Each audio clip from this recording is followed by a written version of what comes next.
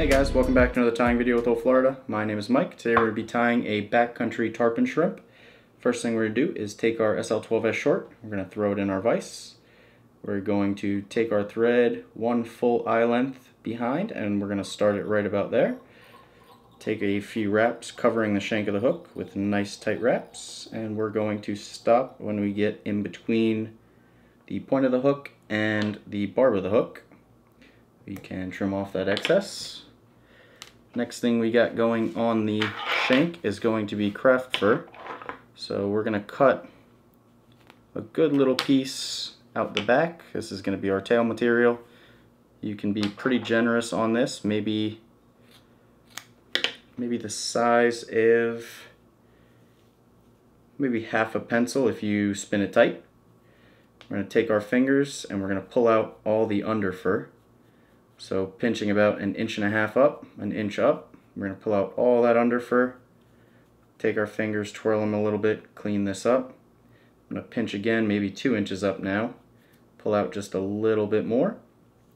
Then we're going to make our desired shape. So just by pulling out these long fibers and stacking it alongside, we're going to make that desired shape. This takes a little bit getting used to, but once you do it a couple times, you can kind of manipulate the material exactly how you want it. I didn't put quite enough. I think I might add just a little bit more material. So what I'm going to do is actually pinch really tight where I want to tie it in. I want maybe 2.5 times the length of the shank of the hook. So measure where you want to tie it in. I like to pinch extremely hard and keep my pointer finger pushed tightly against the shank of the hook. Put 1 or 2 really tight wraps, making sure that material doesn't slip around and off to the side of the hook. As you can see, if I spin this, it's on the very top of the hook, which is what we want. So don't be too afraid to make a couple really tight wraps. Secure that tightly down. So since I actually didn't put enough material, it's totally okay to come back in here. And all I'm going to do is take just a tiny bit more, cut some off the craft fur piece. Just line that up with what I have already on the hook. So as you can see, just taking that, laying it right over top. I'm going to just go ahead and tie that in right on top. Don't make fly tying too complicated. If you didn't put enough material or put too little material, just go ahead and add it in after. It's not a big deal. So then we're going to take our scissors after we have that tied in. I'm going to come in here from the front and trim this up on an angle, nice and tight. You can clean up the side just a little bit if you don't quite get all of it. So that's the desired shape, that's the desired length I'm looking for. I'm pretty happy with that. And we're going to take our thread and we're just going to go over this craft fur, kind of creating a little ramp and a bump. Don't be afraid to put too many wraps. Right there is just about perfect. As you can see, it's not fully cleaned up, and that's totally okay. We're going to cover that up. You won't be able to see it at the end. So once I have that there, I'm going to go ahead and take my crystal flash. I'm going to take 2 strands of crystal flash. I'm going to go ahead and fold them over in a V shape on the thread. I'm going to twist my fingers so I'm making a V. And as I pull up, that material is going to slip on the top of the shank of the hook. I'm going to lay it down next to my craft fur. I'm going to go ahead and wrap over it while I'm pulling down and to the sides of the shank of the hook. That way your flash will stay on the sides of the hook, basically in line with the craft fur. As you can see, it's kind of lined up on this side here, on that side there. That's the easiest way I found to tie in craft fur. Or sorry, crystal flash. I do like to bar this pattern. I actually do it after the crystal flash has been tied in. I just like to bar the crystal flash a little bit. So what I like to do is start from the back. As you can see, I started grabbing pretty much the shank of the hook, sliding my fingers back just a little bit, making that first bar. We're going to put 4 in total. Run your Sharpie down the top and bottom after you slide your fingers back. So top and bottom, after you do the sides, slide a little bit more, top and sides. all that does is give you a nice even barring. The tighter you pull, the tighter the line will be, and that's always what we're looking for, the nice little clean lines. You don't have to go too crazy, just light pressure. So next thing we got going is going to be our EP brush. This is a Foxy brush. What I do like to do is, if you used this already, I like to come in here and I like to pinch just about a little bit off so you have some wire exposed, just to cover from about the back of the tie-in point to the front of the tie-in point. So that little ramp, I'll lay this over top, and I'll go ahead and start wrapping this down nice and tight. Don't be afraid to use too many wraps. And we're going to fall all the way off on that ramp so it's nice and smooth. We're almost at bare shank again. And we're going to leave our thread right there. Next thing we got is to palmer this material backwards. We're going to keep pulling this all backwards, and we're going to put probably around 5 to 6 wraps of this. So there's one, and as you palmer, clean it up a little bit. There's 2, there's 3, 4, 5, we'll do a 6th one. And we want to end up pretty much on the smoother shank. We want to make sure we fall off that bump. That's very important, because if you don't do that, then tying in the squirrel is going to be quite hard. I will come in here with a bodkin and I'll pick all this Foxy brush out.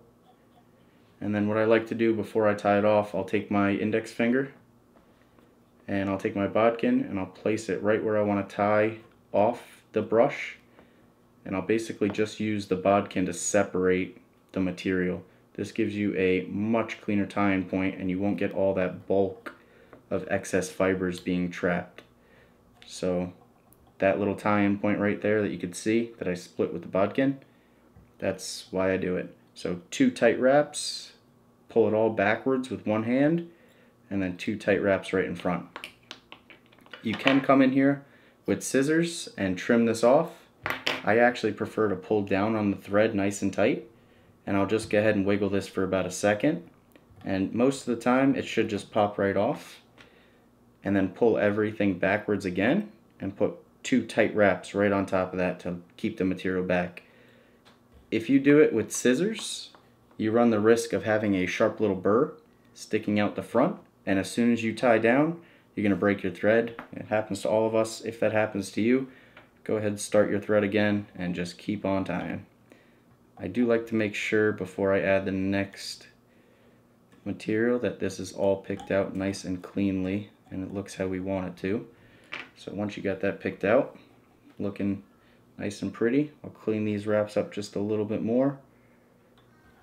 Maybe a little bit further up, so we're ready to tie in our next material, which is going to be squirrel tail.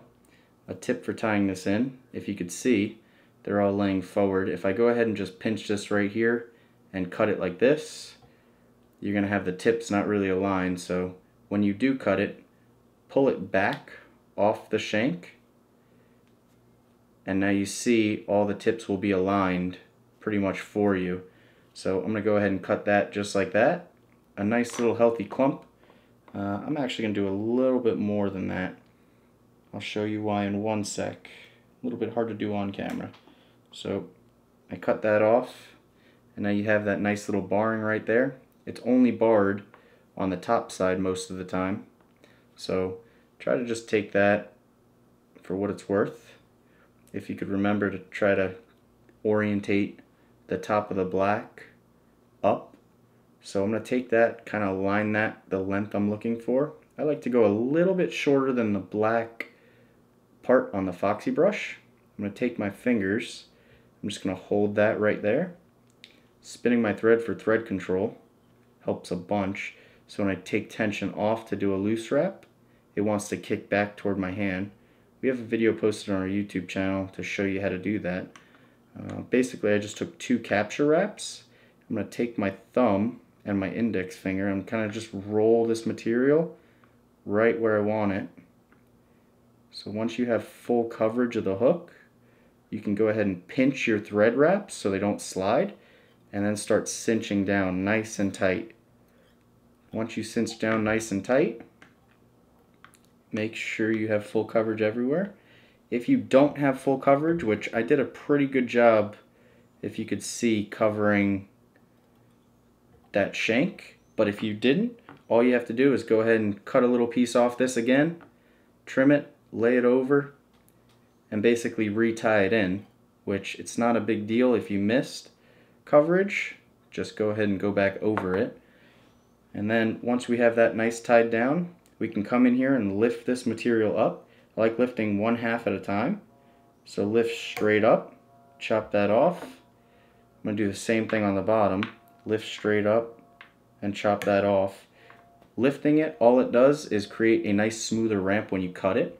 So if you could take a look as I spin this, the front of the eye of the hook kind of has like a small little taper while I cut it.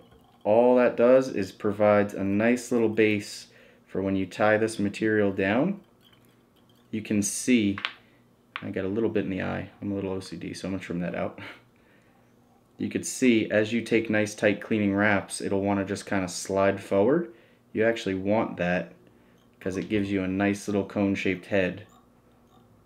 So as you add some more wraps, you're building a nice cone head right here. Don't go too crazy with the wraps, but you want them to be nice and precise. So maybe 8 to 10 wraps, and then we're going to go ahead and whip finish. 2 sets of 3 is typically the best. That's usually what I've found holds the best. You could go a little crazier than that, but you really don't need to. So right from here, we whip finished it. Pull down nice and tight, make sure that's super tight. We're going to go ahead and trim our thread off, and that's going to be pretty much the done fly. As you can see, that foxy brush keeps it nice and plumed out, so this natural squirrel tail pushes water, and it's going to push a ton of water, get the fish's attention. Nice little subtle crystal flash. It's just a nice little backcountry shrimp. I do tie a different little version of this that I'll probably post a video on coming up here soon. If you haven't checked out our Instagram, I did post a step-by-step on that one. That's tied with SF blend, kind of a similar style, but it does have bead chain eyes. But this is a deadly backcountry pattern, perfect for snook and tarpon. Give it a tie, enjoy throwing it. It's super lightweight, super easy to throw. Definitely fill the box pretty quickly. As always, we hope you enjoyed this video. If you haven't subscribed already, go ahead and do that. Make sure to like this video. And as always, we hope to see you out on the water.